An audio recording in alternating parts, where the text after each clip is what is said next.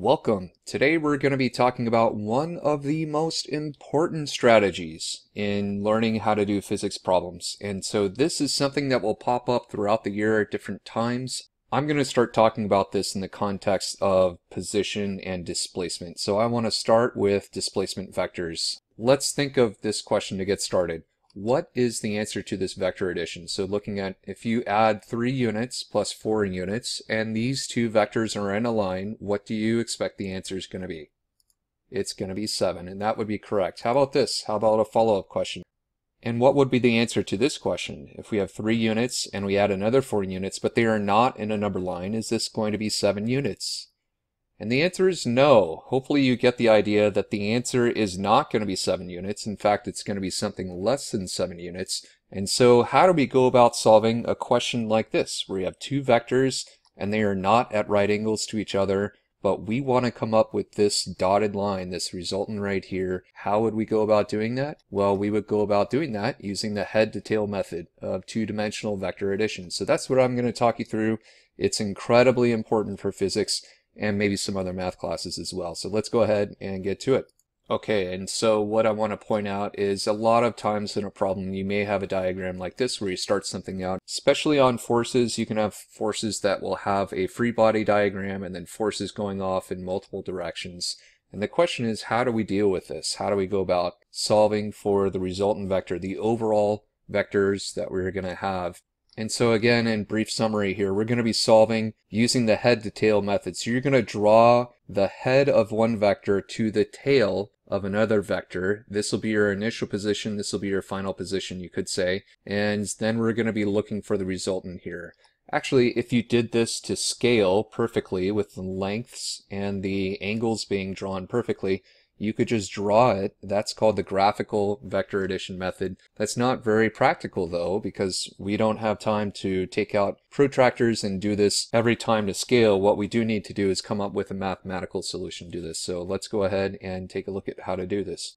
Okay, and our first strategy is we're going to break the vectors down into components first. So these two vectors, each of them will become the hypotenuse of a right triangle, and then we can break those down into our components. And so let me show you what I'm talking about. So this vector right here becomes this hypotenuse of a right triangle. So you just draw the right triangle off to the side. You can label this as vector 1x or just v1x, vector 1y or v1y over here. And so we go ahead and throw in our numbers. At this point in the year, hopefully you've had some simple trig, and you can go ahead and solve along with this and get your answer here. So I've just solved for this component, this part of the vector in the x-axis. I'm going to do something similar for the y-axis next, and I show my work here, and you end up with the solution for this vector 1y over here. Then we're going to do the same thing with the second vector. So let's go ahead and draw the second vector as the hypotenuse to a right triangle like I've done here. I'm throwing in some numbers so we can work with this, and I'm going to do some simple trig to be able to solve for my vector 2y, this component over here using sine, and I'm going to do some similar things and solve for the vector 2x over here. So that's 9.446 centimeters over here. We continue with that. And just to summarize again what I've done, I've taken each vector and made it into the hypotenuse of a right triangle. I did that with the second one as well. And I've solved for my components, that would be the parts in the x-axis and the y-axis, so that we can eventually add those together. So let's see how that works. Our second strategy is give the vectors positive and negative signs based on the directions and add them together and find the sum of the vectors in each axis. Alright, so let's see how this works. And so what I would like to do is just solve for the sum of the vectors in the x, first of all, and we'll get to the y in a moment. But the very first thing I want to point out is something that you may already notice. The question is, what's going on here? Let's think about it. I've drawn in the origin here and here as separate drawings because of space considerations. But what I do want to say is note that this is going towards the left.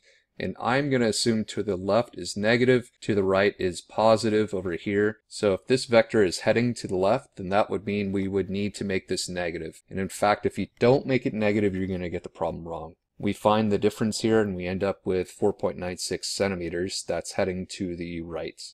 And we're going to do similar things for the y-axis here. If we add up the vectors in the y-axis, we end up with one of them being positive. That's our first vector in the y. And the second vector in the y is going to be negative. Really important that you notice which vectors are negative. And that's what I'm talking about up here. Give the vectors positive and negative signs based on the directions and add them together and find the sum of the vectors in each axis. If you practice this throughout the year, it's going to become easy. You'll see this throughout the year as you take physics. And you may see this in other classes as well. All right, let's continue.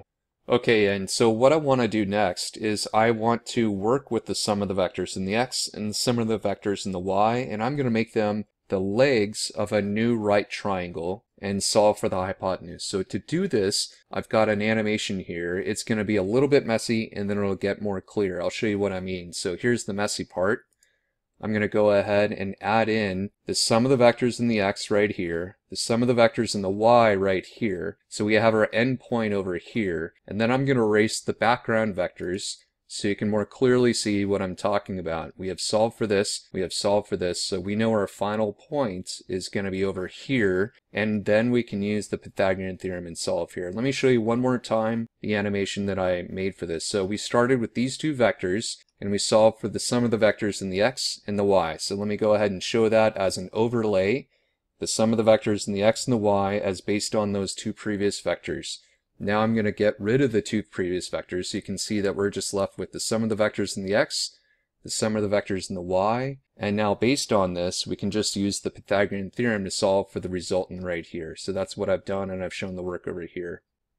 One of the last things I should mention is that sometimes a problem will ask you to solve for an angle, and so this is the angle that I'm talking about here with some reference line. And so you could say like how much above the horizontal, or how much north of east is the angle with reference to the east, or something along those lines. And so the question is, well, how would I go about solving for this? What you're going to do is use an inverse or an arctangent. Usually tangent is what you have, but you could actually do this with any of the trig functions. So you know what the opposite leg is, you know what the adjacent leg is. So what you do is you say, well, I am interested in this theta right here. I'm not interested in the tangent of the theta. I am interested in the theta. So to get the theta by itself, you take the arctangent of both sides, like the inverse tangent, similar to the inverse tangent of both sides. That will cancel out the tangent function on the left, and we're left with this arctangent over here. And then we just go ahead, plug in our values, and we end up with our correct answer. So you can solve for the angle that way. Usually you're going to be using that arctangent function, but like I said, you can do this with the inverse sine, inverse cosine, and so on. So I hope this has been helpful. This will pop up at various times throughout the year. You will need to know how to do vector addition using the head-to-tail vector method, and that's what this is. So if you have liked this, please continue to watch. I've got other videos in series that will help you to understand concepts in physics. Thank you for listening. Have a great day.